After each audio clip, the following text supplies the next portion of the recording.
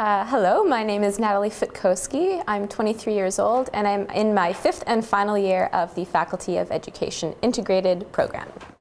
I really like being involved in student groups. I'm president of the Education Students Association, so we get to plan a lot of events for students on campus, and we have a relationship with University of Winnipeg Students Association.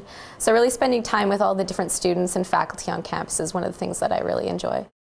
I like to work with kids also outside of the classroom, so extracurricular or co-curricular involvement like soccer, track and field or cross country, and also music as well is a passion of mine, and I hope to use that also as a teaching tool. I'd love to be a high school teacher in Winnipeg that teaches English and history and world issues, and just something that allows me to work with kids and inspire them to be lifelong learners and to be globally aware citizens.